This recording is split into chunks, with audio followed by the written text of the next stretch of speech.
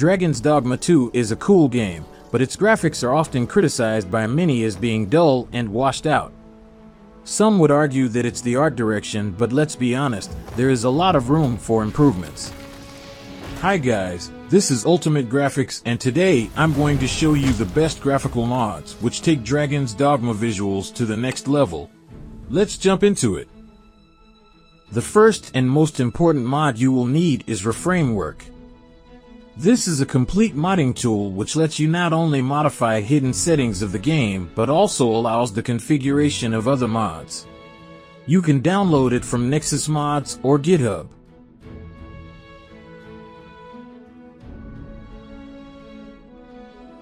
After downloading and extracting, copy the dinput8.dll file into your game folder.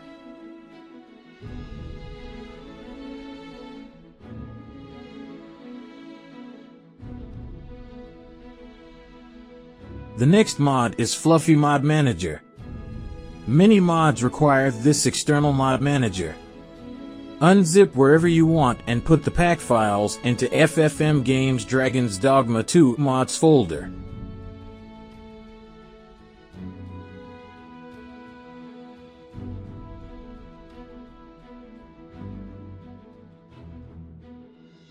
After running the application, just simply toggle the mods you want to use. Graphics Suite is a modding tool for customizing almost every aspect of the game's graphics. After downloading and unzipping, copy the Reframework folder into your game folder. Quality RayTracing is a nice mod to improve in-game RayTracing resolution and denoising. Copy the extracted Reframework folder into your game folder. Texture Patch Skin Update and HD Texture Overhauls both improve the game's textures by upscaling them to higher resolutions. Copy the pack files into your Fluffy Mod Manager mod folder and enable them in the application. Since these are texture files, they tend to be pretty big, so be careful with your storage. And that's it. You have successfully installed the most important mods for Dragon's Dogma 2. There are several other visual and gameplay improvement mods out there on Nexus Mods. Feel free to experiment.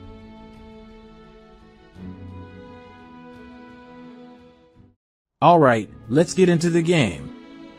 Once your character is loaded, press the Insert key to open Reframework menu. You can enlarge it and set the size of fonts for better manipulation.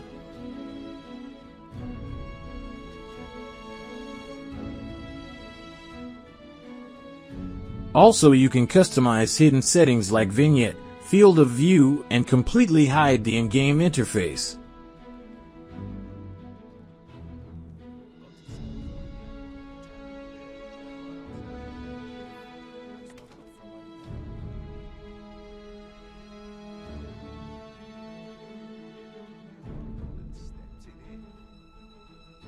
First off, we take a look at improving the in-game ray tracing. To modify ray tracing and path tracing, simply tick the box next to enable ray tracing tweaks in the graphics submenu. The game uses ASVG F-type ray tracing as default. To increase ray tracing resolution, scroll down to Script Generated UI, Quality Ray Tracing part. Moving the slider to 1.0 increases the ray tracing resolution to 100% from the default 40%. This way you can get rid of shimmering and halo effect around objects.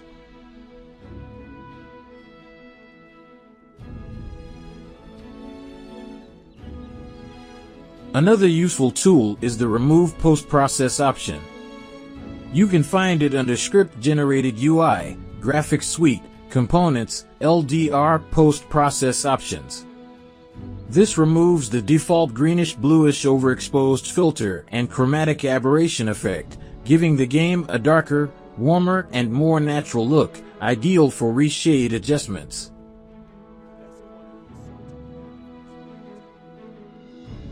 Reframework offers two options for path tracing: hybrid path tracing and pure path tracing. While both looks beautiful and realistic, they introduce noticeable noise to the image when bounce count is increased from 0 to 1.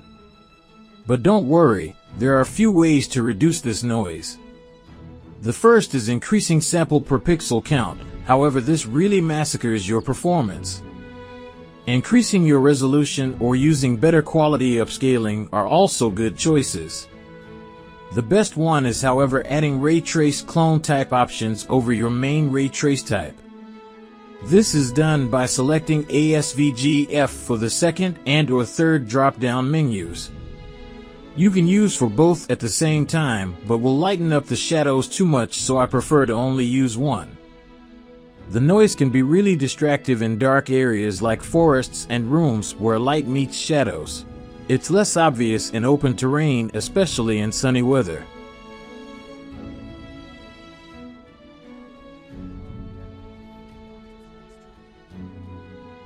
Pure path tracing is the most realistic looking option, but also the heaviest on performance and adds even more noise than hybrid path tracing.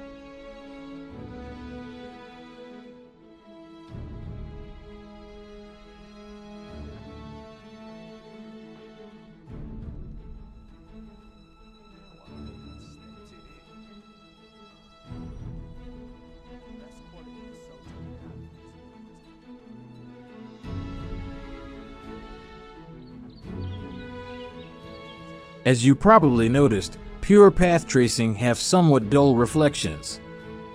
This can be fixed in Graphics Suite. Under Streamlined Settings, enable Fix PT Sun option. Here you can fine-tune the intensity, bounce and reflections of the sun, achieving truly immersive sunshine.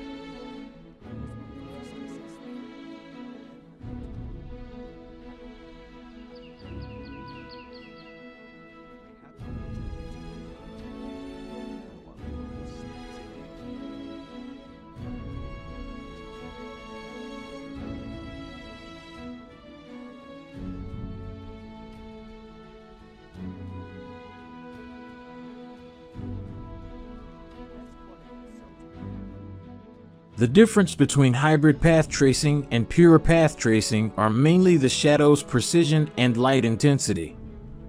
Which one to use?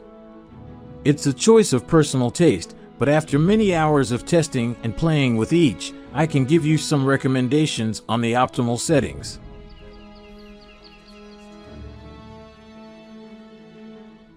If you want minimal noise, good performance, and keep the looks of pure path tracing, then your best options are the following. Set bounce count to 0, samples per pixel to 2, and add ASVGF as ray trace clone type. You can further improve the visuals by disabling post-process effects and by using Reshade.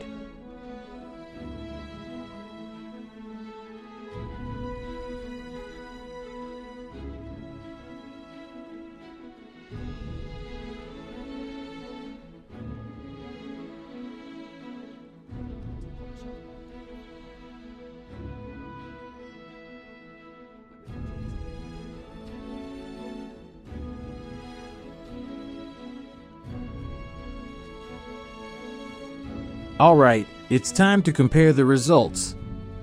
These are the vanilla graphics, everything on maximum, using ray tracing and the default filter.